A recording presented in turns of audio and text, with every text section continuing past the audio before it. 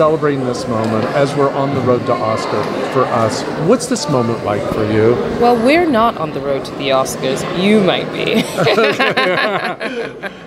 So I'm happy to be here today and to be receiving this award from the Santa Barbara Film Festival. I mean, it means a lot to me that already in my very short career, they've thought it fit to recognize my body of work thus far. You know, it's not something that I would have expected, but it's significant and to me, you know, that someone thought that that was a feasible thing to do. Right. And working with Jordan Peele and this experience of playing two of you in a different way, alter egos, what is that like for you, and how challenging as an actress today or an actor is it to actually accomplish these type roles? Yeah, this has been the most challenging role for me to date, and these have been the most challenging roles for me to date, and they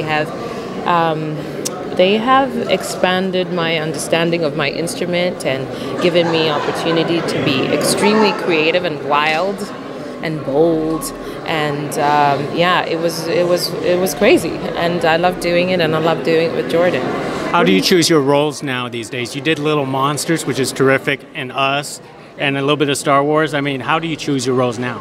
I choose roles. I want to be in movies that I want to see, and I choose roles that excite me, but also scare me a little. I want to do a role where I don't know how to do it when I start, and that's gonna have me require me to stretch myself.